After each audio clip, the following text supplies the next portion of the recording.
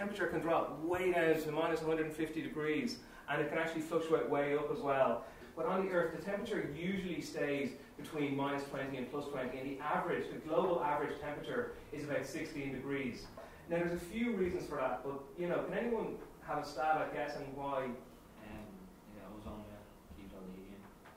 That's pretty good. I'm pretty impressed, you know. So it's not so much the ozone layer, but it's the whole Earth's atmosphere. This is when man starts to come onto the scene.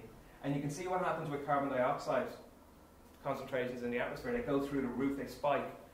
And that's because we've taken all the coal and all the oil and all the fossil fuels out of the Earth's crust that have been there for millions of years, hundreds of thousands of years. We've taken them out and we've put them in our power stations, we've put them in our cars, we've put them in our, you know, our whole system is so totally dependent on fossil fuels. This is really where the science is at the moment. What the science is telling us is if we keep polluting at a level like we are at the moment, this is what's going to happen to global temperatures by the end of the century. But they say that emissions are going to be reduced by 80% by 2050, so how's it? Well, saying it and doing it are two different things, you know. If we let temperatures to rise to 4 degrees, you know, the ice caps might melt, the sea levels might rise. The last time the planet was that warm, sea levels were, you know, 50 or 60 metres higher than they are now, so there'd be no Dublin, for example.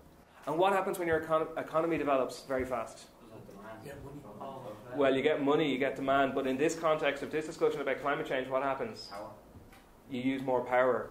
We can't close our economy, we can't stop our economies overnight, right?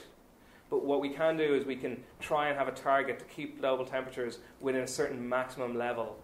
And essentially what the EU wants to do is it wants to cut emissions by 20 to 30%, right, on 1990 levels. I think in your manifesto what you have to think about is, are we going to talk about external policy, or are we going to talk about internal policy? Are we going to talk about what the EU needs to do on the global stage to help other countries reduce their emissions? Or are you going to talk about the internal EU policy, what EU needs to do inside its own economy to reduce its emissions?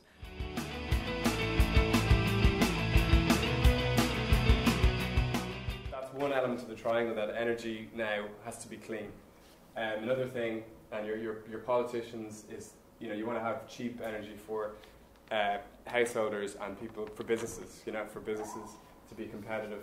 And that its third element is that it's secure, that it's actually there, and that it's not under threat, that we can actually use it. At the moment, there's a problem with this issue here, the security of them. We get gas from Russia, but sometimes that's cut off. You know, it's used by Russia as a political weapon, they say. You know, in the EU. So you have to think about that when you're doing your manifestos later. Renewable energy is clean. It ticks that box. If we build enough wind farms, we'll have enough of it.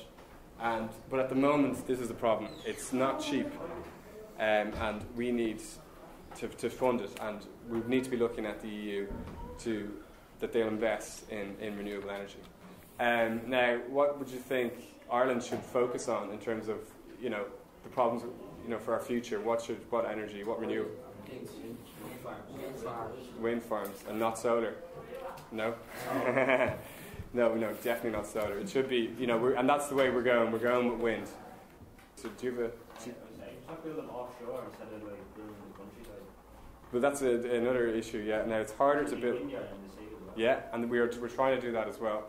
The priority is still with on land, because offshore is still, it's very expensive to develop them out there in terms of building the connectors under the sea. But you're right, it's windier there, and if we had the money to build them out there, we should be. In like 50 years' time, where do you think Ireland will be better or worse than it is now? Much better. I reckon we'll do what we're saying we'll do. We'll develop the wind energy, and we will be one of the best in Europe.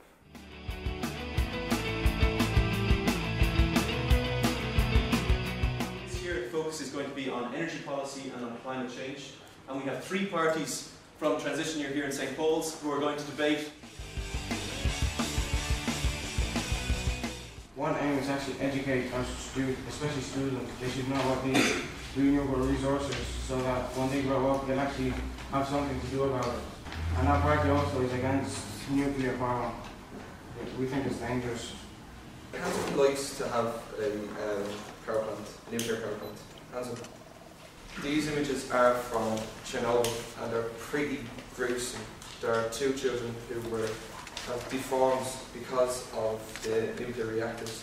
I wouldn't like anybody to be in a town or a country who has nuclear energy.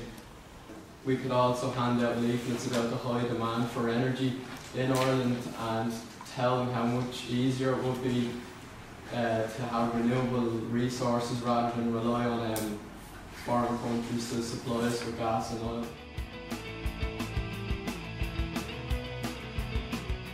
Most people believe that climate change does not affect the planet. Let us tell you it does. With the party, ACCP, determined the introduction of the nuclear energy to the countries to use it more often like it's like CO2, like carbon dioxide, which causes global warming, to prevent climate changes. We can get rid of global warming by introducing nuclear energy because no emissions are burnt, and that means that no global warming can happen. Just remember, when climate changes, it changes forever. Vote for ACCP. Thank you.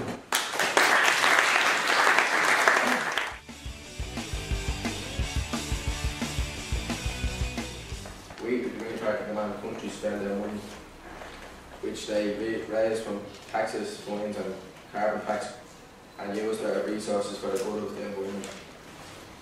I also think that Ireland should build more wind farms. These are very important, but they do cost a lot of money. I think we can raise funds by gathering all the EU leaders together and getting them to raise taxes, carbon tax like Glenn said, and then putting it into a big fund, and at the end of the year we should send money out to countries that need the money to build wind farms. I believe, unlike many people, that nuclear energy is a good thing.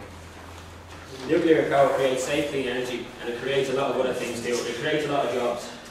It takes years, hundreds of thousands of years, for the nuclear radiation to actually die down in the waste.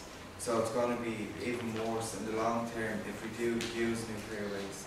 You can't use renewable energy like wind power, solar power or tidal power. That would be better for the environment, and it might be there for the country to buy, but it would help a lot to make the earth greener than it actually is.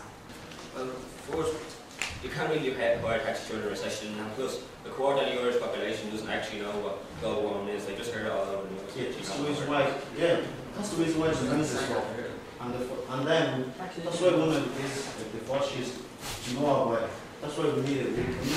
We're going to have to introduce into schools to know more about global warming. If we don't do it now, we're going to have to move away from Ireland, and moving away from Ireland costs money as well. So you might as well do it and live in Ireland. One of the key problems that keeps coming up to a party is that there seems to be a big internal conflict there. So how can you expect a party which can't even agree with itself?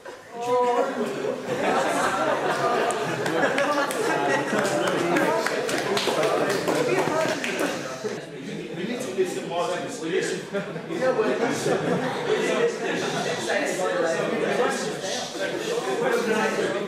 Would you like him to read it out for you again? I just feel to make a mind up on any issue without discussion and debate is really the wrong way to proceed with anything. And that's why I think having this discussion this morning, it doesn't matter if there are different views, or that's the whole thing about life. Everybody has different views. Some of you here might become politicians in time, a councillor, or just join a political party, or just be activists. But please don't believe that your voice doesn't count. I'm not here this morning simply as a courtesy. I'm here this morning because I wanted to hear what you have to say. And I want to also be able to go back to other colleagues in the European Parliament and say, look, I was at a school in Brunswick speak to today. And we're raising this issue and that issue. And he'd say, yeah, I was at a school in Sweden, or I was at one in Germany. It actually does have an impact. And it's by that debate and discussion that you hear things that will change your view or reinforce your view or awaken in you an interest in the subject that you haven't got an interest in up until now. I really did find the discussion very interesting, and the fact that it was conducted in such a respectful manner. Even the protesters were very orderly in the way that they go about their things. But it really is good for me to be here and have the opportunity to hear what you say. It does energise me, It makes my job worthwhile and gives me the opportunity to go in and reflect on what you said. From acorns grow oak trees, and everything that you said here today has some impact on me, and I hope what I say has some impact on others. So thanks very much for coming.